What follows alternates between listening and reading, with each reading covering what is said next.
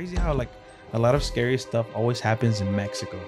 Oh. Like Always, bro. right? Like you lot could of talk stuff. to your friends, like, hey, you guys experience blah blah blah. No, never. But you could talk to your grandma, your aunt, your tia, Theo, whoever, and they always have a story about whenever they were younger. Always. Right? Story about everything. Like, it's Witches, crazy. duendes, ghosts, devils. Yeah, everything started over there. Like it's Everything, weird. bro. That's crazy. Like one of Why? the stories like that I know of is my aunt told us about a friend of hers that she had. Mm-hmm. And then I remember that her mom told her, hey, you can't go out tonight, right? She was like, you know, wanting to go out to the club or something that she got invited to. But her mom was like, no, there's no way you're going to go. It's too late, blah, blah, blah. So she goes out. She doesn't listen. She goes out to the club, meets her friends. She sneaks out? Yeah, Okay. she sneaks out. And she's like, man, you know, whatever. I just want to have fun. So she goes to the club, meets her friends. And then when she was there, she meets this one guy that looks like all dressed up, really nice looking and everything. And she's like, oh, I want to dance with him. So she goes and dances with the guy, and he's looking good and everything. She looks down, she notices there's like goat feet, like Really? real weird, yeah. Oh, shit. So she screams, she runs away, she's all scared, and that's the story, right? But I was looking online, bro, and a lot of people have experienced that same thing. Like, Right? like a man with Yeah, goat feet? yeah, for goat feet. Okay. And I'm guessing some sort of devil or something like that, and that's just a way of maybe getting people, or I'm not sure why the reason behind that is, but it's weird how a lot of people have heard that same story or lived that same thing, right? And a lot of the times whenever I used to hear that story, it's like, oh, the lesson is don't disobey your parents, and obviously don't talk to strangers. Yeah. So I'm always thinking like, is it real?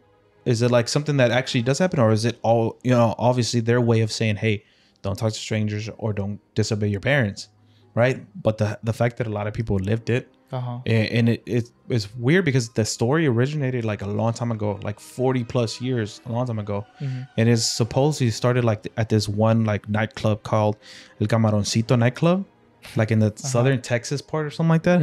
And yeah, sure enough, the same thing that happened to my aunt's friend happened to that person. The same thing happened to my mom. I don't know if she ever told you this, but she was the same thing.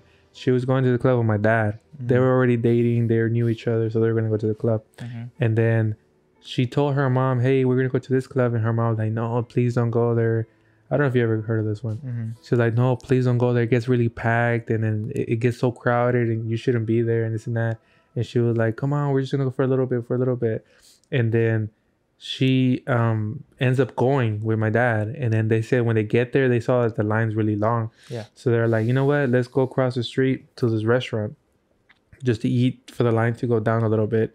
And then they were eating, and as they were eating, all they see is like a bunch of people running out and going crazy and stuff. And then it turns out that something happened inside. Somebody was shooting and all this stuff. And everybody was like going crazy. And at this time, obviously, my mom doesn't have a phone and all that stuff, so she has to like find a way to call her mom. But her mom was like seeing this in the news, like this was happening. She was like, "Damn, my daughter's there," and they were like, just a lot of people were dying, obviously. Right.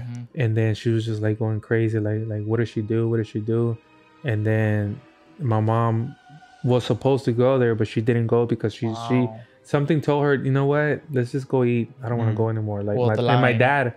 I remember she's like, my dad was like, come on, let's just go. Let's just wait. We're about to go in a little bit. Yeah, mom was like, nah, I don't want to. So they go out to eat, and they're seeing this across the street. Wow. And she's like, damn, we're about to go in there. So then they go home, and then her mom was like, I guess, relieved that she came home and stuff. That's a definitely big coincidence, yeah. Yeah. But what if she was to go in there and something was to happen, or she was to dance with the dad one? Yeah. You know what I mean? No. Yeah, I mean, it's always like following your gut. Yeah, And your mom also, always like, know. Don't if somebody tells you something and you force do it, it's always gonna end up wrong. It's right? kind of the same as when somebody invites you somewhere. It was gonna happen Saturday, and let's say it's Monday, but you keep thinking about it, like, damn, I'm gonna do this, I'm gonna do that. Yeah. You're planning it. It's never go according to plan. Right. No. Never. Nah. But you're just supposed to just let it happen. Those are the times you have the best fun. But when you plan stuff in, it's the same thing as disobeying your mom. You're not que ver. Bring up a little topic. But Yeah. No, but anyways, talking about my mom, there's a story that she had told me, a while back, but I had to get it renewed because I totally forgot about it. But supposedly when she was younger, she used to live in the ranch, right? In the rancho allá in Mexico. And there's like a whole field of nopales where they're not supposed to enter, right? So it's like out of bounds for them, I guess. And so they were little kids, and her brothers and sister, and decided to play hide and seek right there in their house in the rancho. And then they ended up she ended up finding everybody except one of her brothers. And she ended up seeing somebody where she's not supposed to go, where it's like un tan puros, like rows of nopales, I guess. And she ended up saying, all right, let me go over there and see if I can find him. And while she was walking, she ended up seeing the person from the back and was wearing the exact same clothing as the brother wearing. I think it was like a flannel and black jeans or something. And so she creeped up from behind, and when she said, hey, I got you, he ended up turning around, and it was like weird face. It was like I wouldn't say old guy, but like maybe like a burned face or like something scary. like something scary. Yeah. And that caught my mom off guard, and she just like everybody would do, she just ran out of there. And her face was, supposedly she said that her face was like white because of the scaredness. And then she sees her brother coming from like somewhere else. Was like, what's going on, like why are you scared? And she said that she saw something in the place. And so that area supposedly was owned by some woman that they called that she was like a witch or some shit. Bruja or something? Yeah, bruja or something. That's crazy. So, What if do she y'all believe in that? What if she cast that spell for anybody to go around there? Right? Yeah. Speaking of witches, do you remember this one time where my mom's house shares a same street with my other aunts? And at this time we were having you could say a block party, but we're just between our two houses, right?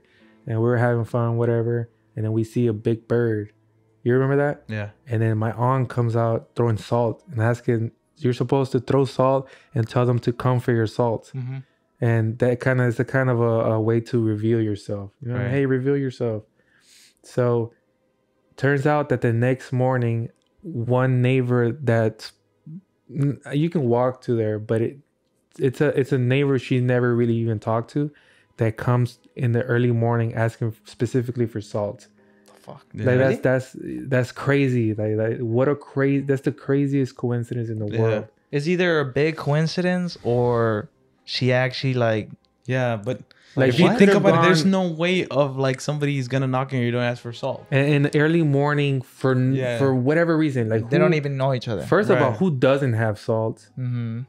Second of all, you have so many other neighbors that you've probably seen every day compared to somebody you never probably see because for whatever reason.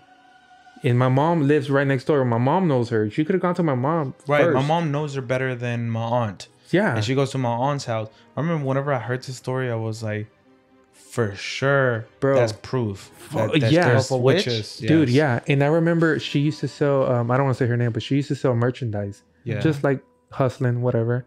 And one time, this was way after, I was driving, because we have to drive by her house to get to my mom's house. Obviously, I was still living with my mom. And I seen this little bed that's like a taller bed for my daughter. And I was, oh, that's nice. Let me stop and see how much it costs.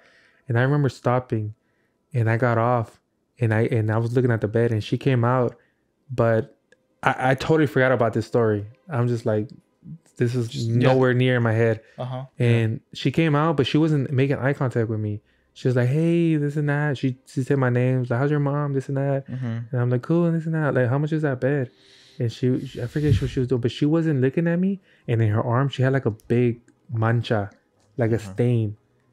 Like weird. I've never seen that before. Have you ever seen that before? Like a red stain? I don't remember what color it was. I don't remember, but... How many times have you seen her? A lot of times? Not really, bro, to be honest. No? I don't remember. Well, like, if I try to think about her, my mom, I kind of imagine how she looked, but I don't remember. My mom used to always take us when we were young, and she used to bring us Volis and all that stuff. You remember that? I remember that. But I never noticed this mancha, but she never made eye contact with me. She was always looking to the side. And then that right there, and then I'm like, oh, fuck. I forgot. What? Really? I remember that what happened. What happened? That she was supposedly a witch and stuff. What Yeah. if that was like her turning from supposedly that bird that y'all saw to her human version? So that mancha I don't know. was actually like bird color, like maybe A like scar or something? something. I don't know what it was, but I remember seeing the scar. She wasn't looking at me, and right there it clicked. I'm like, oh snap, I gotta get out of here. So you're thinking that it's probably like a cause that happened after she got I don't know what happened. the bro. salt. You Maybe. know? But I remember she just didn't make eye contact with me, bro, for some crazy reason. Weird. And I remember I was like, well, thank you, I gotta go. And she kept like no way, it's like keep trying to talk to me. And I saw this black truck pass by. I was like, oh, that's my mom. She's waiting for me. I gotta go. And I just like ignored her and I left. And I got in my car and I just like drove off. Mm-hmm. And I went to my mom. So I was like, damn, what the I forgot. Like what if she was trying to What if she was trying to lure me inside her lure house you. and then cook you? Oh, Nah, I don't know. yeah, eat me? Put you on that big ass. That's crazy, bro. The Yeah. same thing happened to my mom. You remember that? No. So the story goes that her and whoever she was with were walking through a field Mm-hmm. and they see a big bird pass by. Mm-hmm. And one of the guys who she was with shoots him with a shotgun. And you see the bird go down. And they Yeah. say the same thing, come for your salt. Uh-huh. And the next morning, some guy comes with a arm cast asking for salt. No What way. the hell, bro? Yeah. It was a what guy, though? I think it was a guy, yeah. Oh. Like what a crazy ass coincidence, bro. Dude, I mean, dude. That's cannot confirmed deny it. fact. You Yeah, that's cannot deny confirmed it. fact. Like, Like- what do you do though? Do you give him salt? You're not supposed to, right? I don't know, man. It's What if crazy. you do? You're part of the clan now, I guess. I don't know. What if you get like unlucky? I guess not unlucky, bad luck. But no I'm offense, sure, but I'm sure it's just like even if you give it to her, nothing happens, but it's like confirmation. Oh shit. sometimes I feel like my mom's a witch though.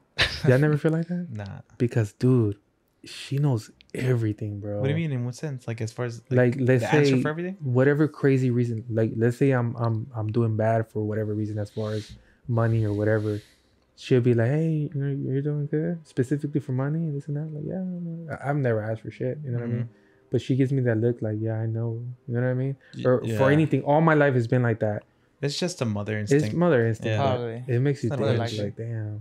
That's because like the thing is like she sees that every time she sees you, you're in a good mood, and then one time that you're not, she's like, wonder what's going on with him. Yeah. So she's not a witch, bro. But What if one day she sits us down and she's like, you know what? Back in the 1600s, your great grandmother, Elisa Tovar, she sold her soul, this and that, for art. You know what I mean? This is why you never had a broken bone in your life. Have you ever had broken bones in your life? mm-mm. You? I haven't. Never, Never. nada. None of us. For Have whatever I? reason, maybe something like how many things have happened to Ivan? Mm-hmm. You know what I That's mean? true. Like we're all being guarded. Still here. We're all being safe. We're all being protected mentally, physically, everything by this entity that they have because of the. That'd be That would crazy, some right? scary shit. Mhm. She sits us down one day. She's telling us, and then this is your job to know because you know you I'm have gonna to do pass this. it to you now. Or Yeah, something. and then like crazy, right? Guantálamelas. And then you turn into a bird. That'd be badass, right? That'd be crazy. A bird? What type of bird was it though that y'all saw? Was it like a? To me, it was probably one I of those. remember. Have you ever seen Not that y'all those? saw, but the You ever story. seen those little white birds that land on the water? Yeah, yeah. They're just chilling there. Mhm. It's one of those. Something like that, but bigger, right? Yeah. Was it also white? I don't know. It was kind of grayish, I grayish. think. Grayish? Yeah, I would say Oh. grayish, like dirty, right? Kind of like dirty, yeah. Yeah, dirty gray. Don't you ever wonder, like that story you said about my mom Mm. seeing that guy by the nopales? Mm-hmm. Don't you ever wonder what the origin story about that was?